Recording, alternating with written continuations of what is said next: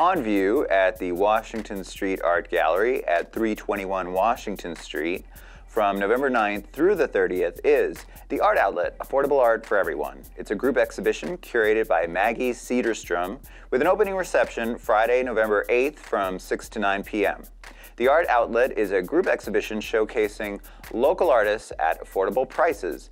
This salon-style show will feature handmade objects and art pieces by painters, photographers, sculptors, and more looking to move their inventory, as well as pieces created with more affordable materials. Come and peruse for your holiday gifts, begin an art collection with some starter art for your home, or just enjoy a peek into an artist's earlier or more experimental work. Washington Street artists, as well as other regional artists, will be represented. Gallery hours for this show will be in the style of a trunk show.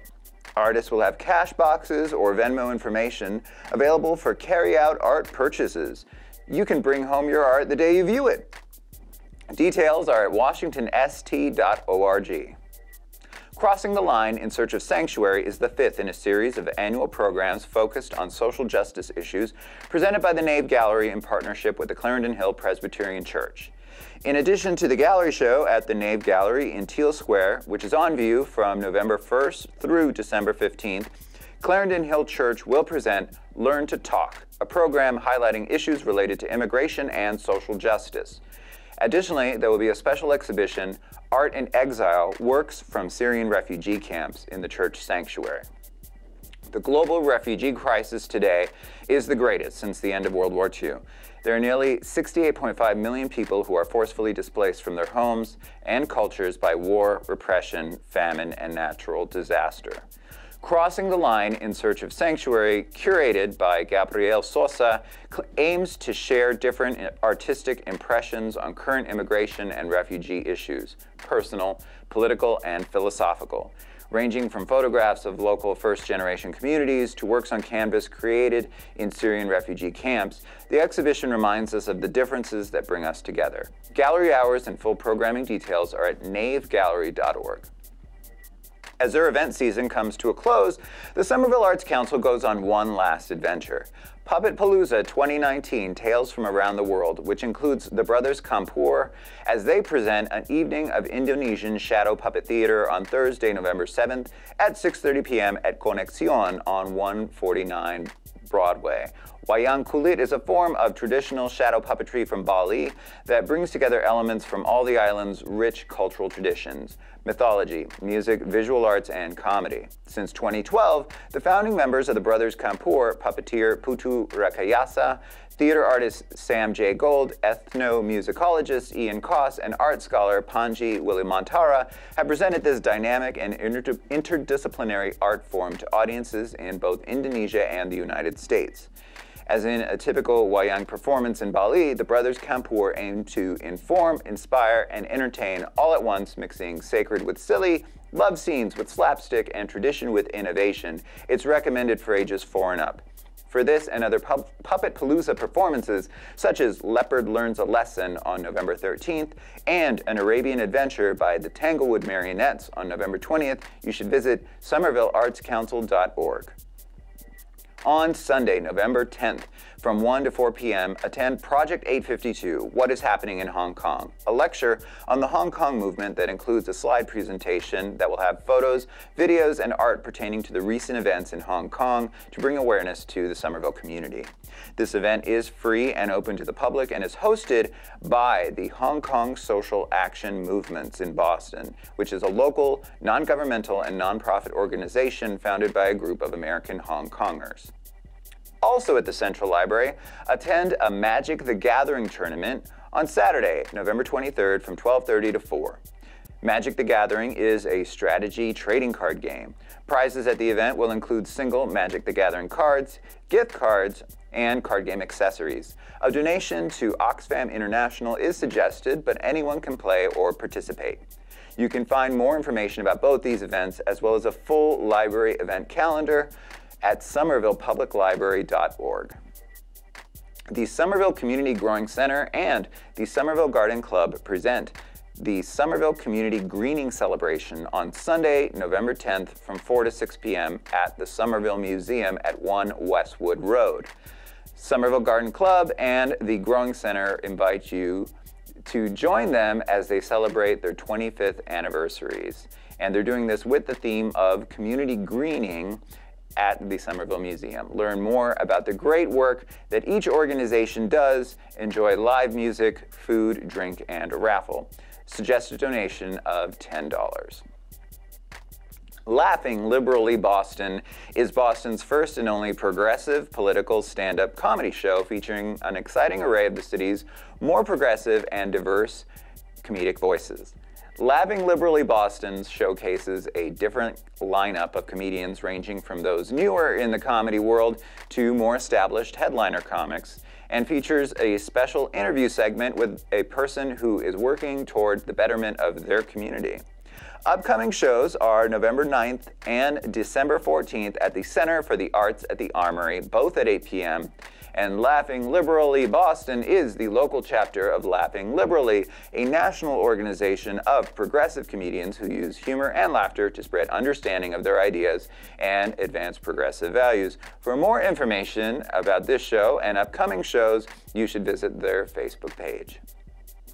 Find out all about what MTV News once called one of the weirdest things you will ever pay to see at Kaiju Big Battle at Once Somerville on Sunday, November 10th from 12 noon to 3 p.m.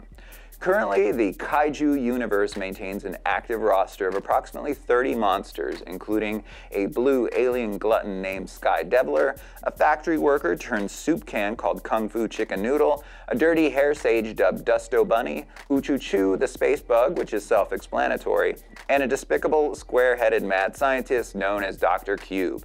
In addition to the Kaiju Commissioner, a few other privileged humans get a piece of the action, including Referee Jingy, a mustachioed official who enforces fairness and civility in the ring, Anthony Salbino, an urban renewal expert who reconstructs crumpled cityscapes in between battles, and one tuxedo-wearing, mouth-running MC.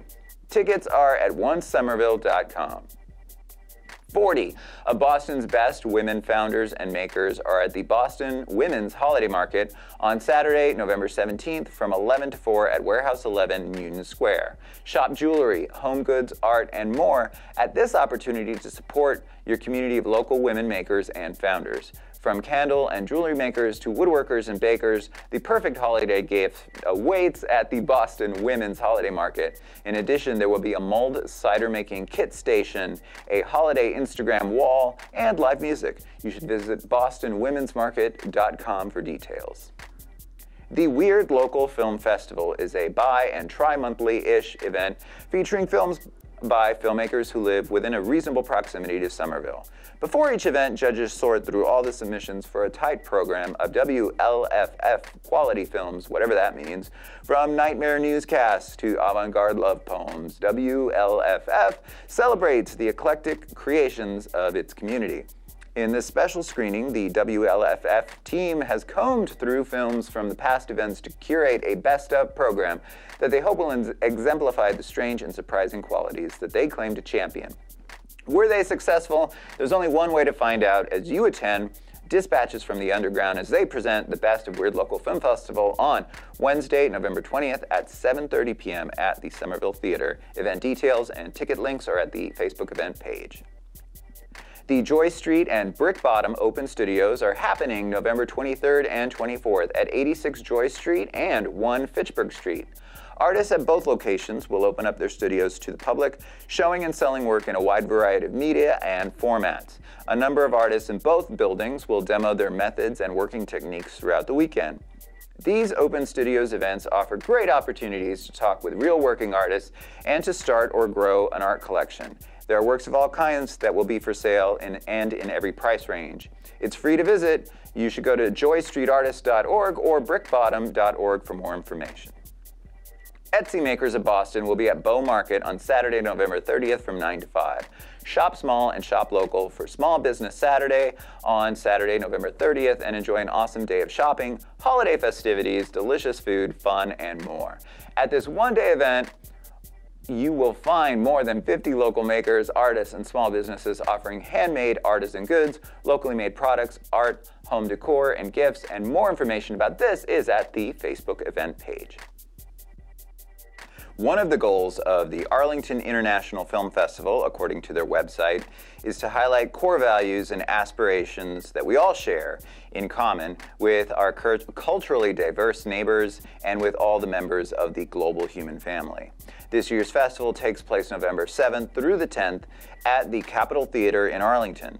Their open-at-night films aim to celebrate the best of humanity with Academy Award nominee Lifeboat, a documentary short about the volunteers from Sea-Watch, a German nonprofit whose members risk the waves of the Mediterranean to pluck refugees from sinking rafts that have left from Libya in the middle of the night.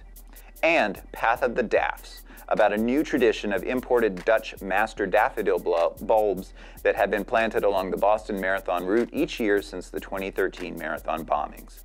Find a full schedule of events and get your tickets at AIFFfest.org. Our community partner, Women in Film and Video New England, present the New England premiere screening of The Luring at 7 p.m. on November 7th at the Somerville Theater.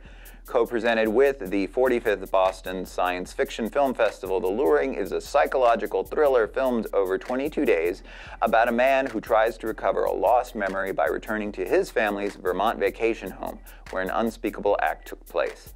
After the screening, a panel follows with writer-director Christopher Wells and director of photography Amanda McGrady, a Women in Film and Video New England member, plus other cast and crew. Tickets and more information can be found at womeninfilmvideo.org.